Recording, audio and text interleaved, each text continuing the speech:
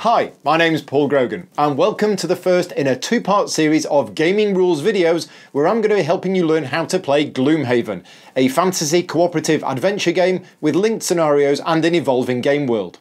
In this video I'm going to be covering the overall campaign setting, how you create a party of adventurers and interact with the campaign map. You will learn how your character levels up and how the city of Gloomhaven grows as the campaign progresses. If you want to see how a scenario plays out in detail and how the combat system works, then you'll need to watch the other video in the series by clicking on the link just up here. However, you will need to watch both videos to get a good overview of how the game plays. When you start a game of Gloomhaven, even if you're just going to play one individual scenario, you first need to create your party of adventurers. Each player chooses one of the characters available, taking the character mat, the ability cards and a character sheet to record information. When you start a new campaign, all characters will start at level 1 with 0 experience points. You also start with 30 gold pieces, which you can use to buy your initial equipment from the city. At the start of the campaign, only items 1 to 14 are available to you, so let's say you spend your 30 gold on buying some leather armour and a minor stamina potion.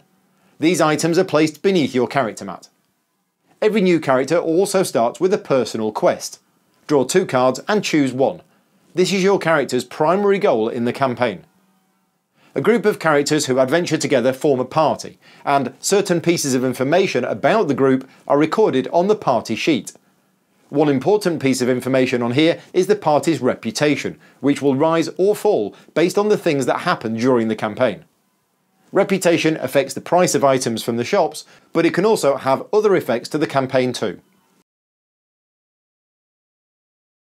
When playing a scenario, the core mechanics involve the playing of ability cards, and each character class comes with a wide range of them. When you first create a character, the only ones you can use are marked as either level 1 or level X. It's recommended for your first game to use only the ones with the 1, since the ones with the X are more complex and situational. As your character levels up, you will gain access to higher level ability cards, although you don't just add these to your deck. The number of cards you play with in a scenario will always be equal to the number shown here on your character mat. So for each new one you add, it replaces one of your existing cards. This is the campaign board, which is used to track things that happen in the world. The numbered circles are potential scenario locations, which are unlocked through the course of the campaign. And at the very start of the campaign, you'll be instructed to add the first sticker to the board, meaning that Scenario 1, the Black Barrow, is unlocked. As the campaign progresses, more and more stickers will be added to the board, unlocking more scenarios. Whenever your party travels to a location, a road event must be resolved. Draw the top card from the road event deck and follow the instructions on it. You'll be presented with a choice, and once you have made your decision, flip the card over to see what happens. Once an event is resolved, it's either placed at the bottom of the deck, so it could occur again later in the campaign, or if it has this icon, it's removed from the game instead. One cool thing about the road event deck is that it evolves as the campaign progresses, with extra cards being added into the deck based on choices that you make during the campaign. Once you have completed a road event, you then set up the chosen scenario using the scenario book.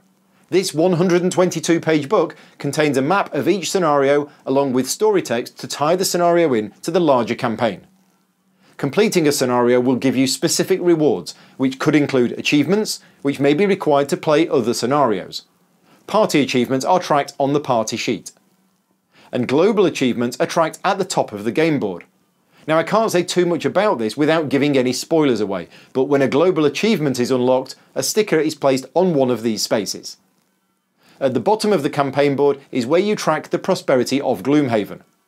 Certain events or scenarios will increase the prosperity of the city, and when it reaches a new prosperity level, new items become available at the shops. For example, when Gloomhaven reaches prosperity level 2, items 15 through 21 are added to the city's supply, giving you new shiny items to purchase at the city. At various times during the campaign, your party of adventurers will want to return to the city of Gloomhaven. If your character has the required number of experience points for the next level, they can level up in the city. Leveling up does 3 things. First, your character's hit points increase as shown on your character mat. Secondly, you gain access to other ability cards, as mentioned earlier. You can use a card if the level number on it is equal to or lower than your level.